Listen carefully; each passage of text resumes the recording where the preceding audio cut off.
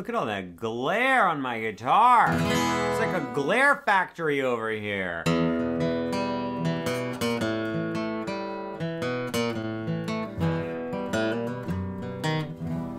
All people are strange, wouldn't you agree? The Doors agree. Jim Morrison, that's a member of the Doors. Also other people. My name is Stuart. Welcome to Guitar Lessons with Stuart.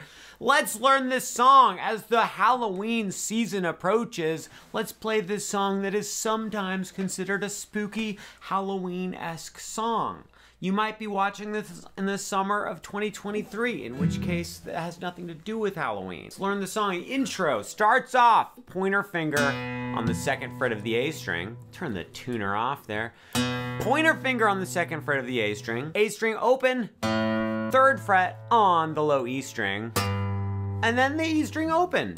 That's the introduction right there. We go bang, bang, bang, bang. Easy. Should we learn more of the song? Let's do it. E minor chord. I'm not gonna explain the E minor. Okay, I'll explain it. Middle finger on the 2nd fret of the A string, ring finger on the 2nd fret of the D string. You just played the low E string, then go to the A string, then go to the E of the D string, then finally play the open G string, like that. So we've got, it's got that little swing shuffle beat. We go bonka-ding bow, bonka-ding bow. Okay, got it? Then something else happens.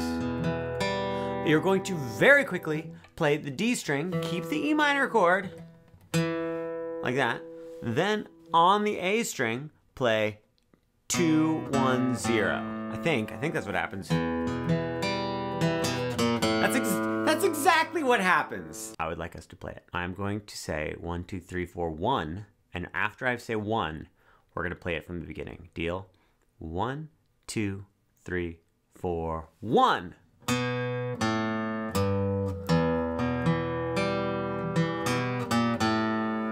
That's what we've got so far. We've got this, it's like an A minor, but we're not actually gonna have a minor third in there, so it's like an A sus2, but who cares? It's like an A chord of some kind. You know the E minor that we just played?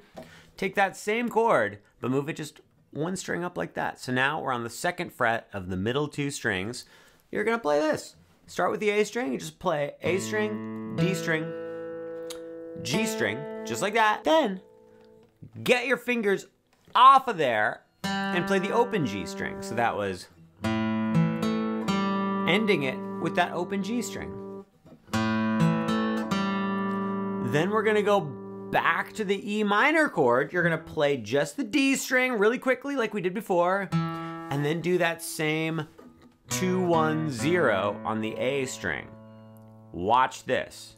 Bing, bang, bing, E minor chord, 2, 1, 0, open G, 2, 1, 0, okay? Then we go back to the A chord, but you're only gonna play the first 3 notes. You just play, you're not gonna play the open G yet. We're gonna play it later, but for right now we're just going A string, D string, G string.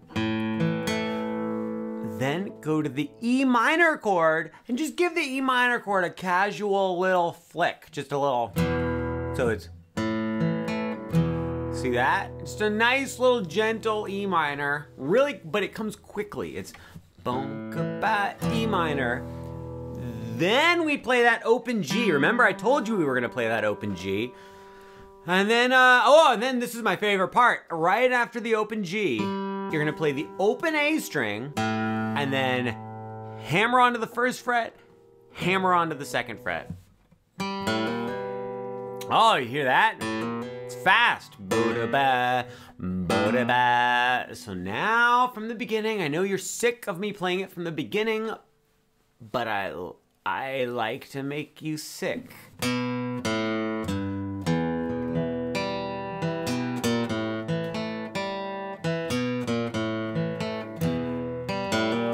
Oh, so much fun.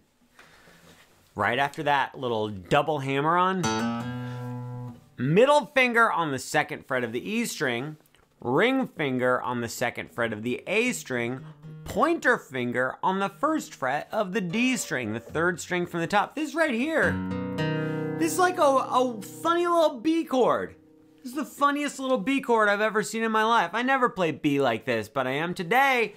you're just gonna play E string, A string, D string. Bonka-ba. And then there's another note. Does it go to the open E? It does! It goes to the open E. So we go bonka-ba-ba. So that was. And then we played the 3 notes that we did at the very beginning, the 2, 0, 3, but we're gonna play them faster with that shuffle swing rhythm. So we go 2, 0, 3, and then we start over. Look.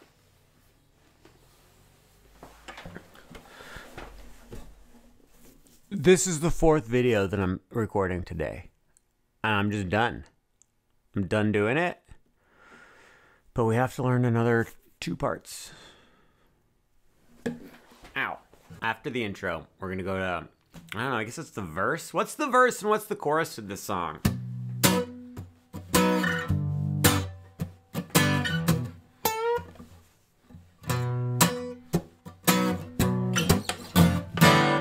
The Doors wrote this song. B bar chord. What do you know about a B bar chord? You could do a B bar chord over here, but that's not how we're gonna do it. 7th fret on the E string.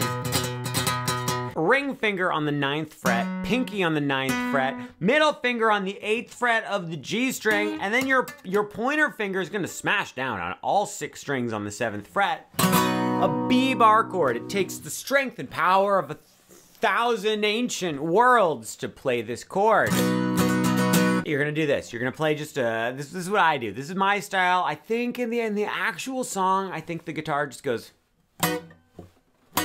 But what I would like to do, because I don't have right now at my disposal a drummer, an organist, a bass player, other things. So I'm gonna go like this.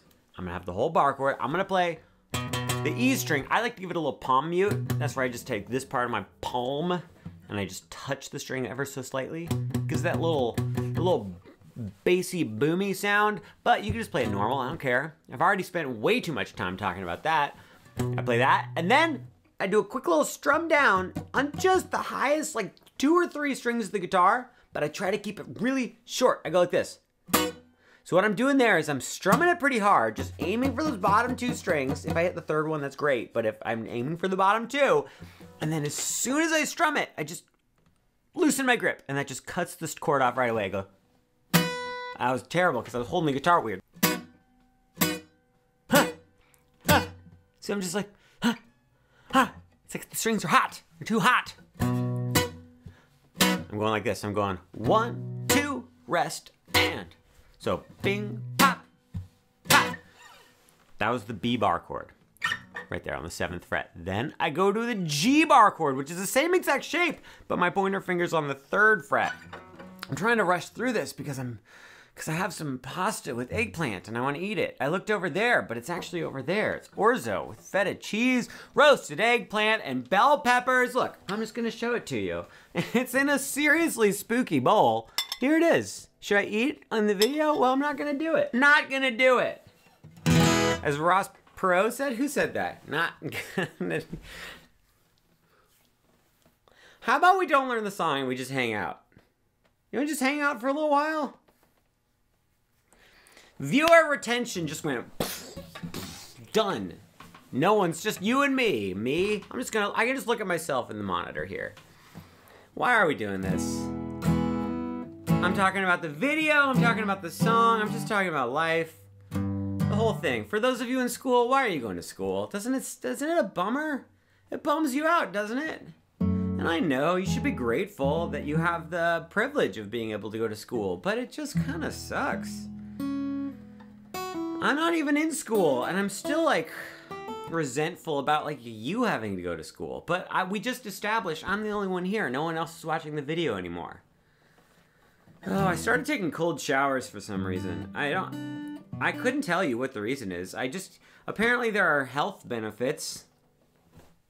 I think it's just that it's miserable, and miserable things are good for you, right? Like roasted eggplant and bell peppers. I talked about that food like I was looking forward to the eggplant and bell peppers. Guys, eggplant and bell peppers are Eggplant parmesan is good because you put a bunch of cheese on it. But just roasted eggplant? Who cares? All right, so the G major chord,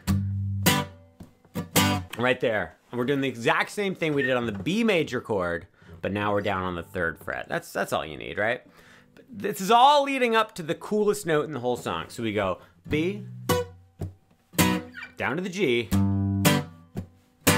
back up to the B. But watch this, we're just gonna go bass note, and then you play the 10th fret on the B string. So 10th fret on the B string, you're gonna play it, but as soon as you play it, just give it a little bend. Give it a little bend, it's a little spooky little bend.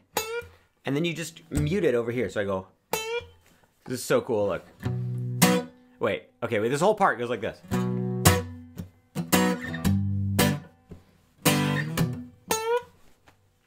So much fun. So we go B, G, B, bend, B, G again, then B, and then the bend. I missed it. I don't even care. It does that a couple times or whatever. Listen to the song. You can figure it out. I want to show you just the regular chords. Let's say you just wanted to strum the song by the campfire.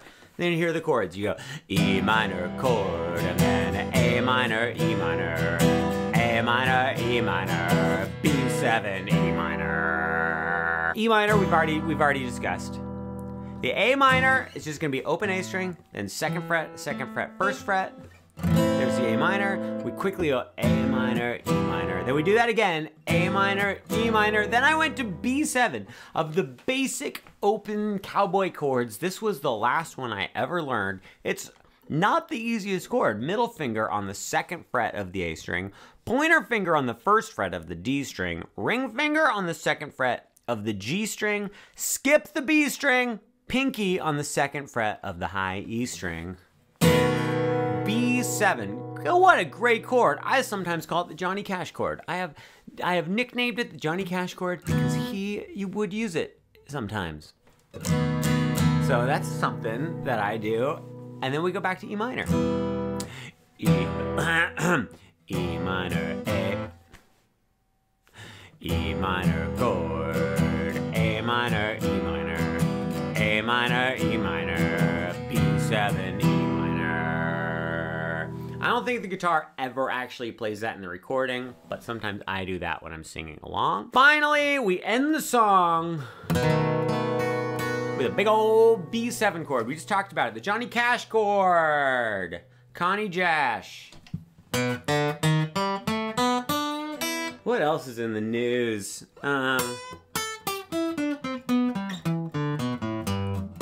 You guys hear about these NFTs?